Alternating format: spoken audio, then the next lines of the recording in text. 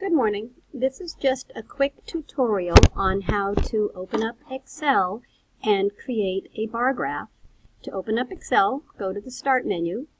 If you don't see Excel here, you will go to All Programs, Microsoft Office, the green X for Excel, and up here in cell A1 is where you're going to begin entering your categories.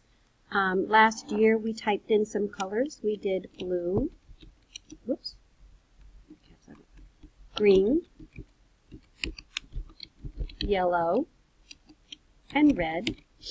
And we took a little vote as to what were the favorite colors. Red had 10 people, green had 5, yellow had 3 people, and red had 7.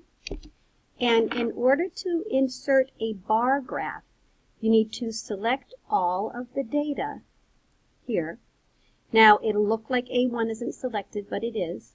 Just make sure that you don't go outside or down below. Select all the data.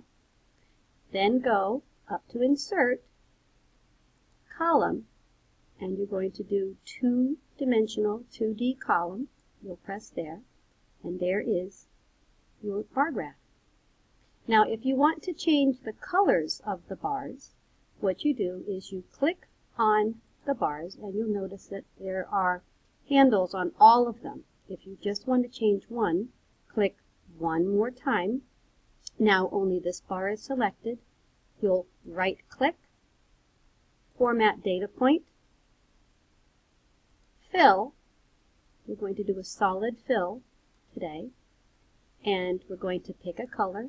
Today we're going to be making some of them green, so you'll select green, then close.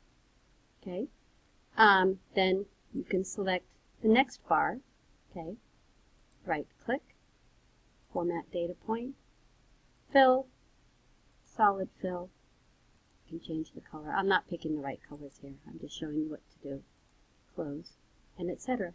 If you click outside of the graph of the bar graph again, and you were to come back in and click on the bar, once again they're all tagged. You have to click on the one once again that you want to format. There you go. Good luck.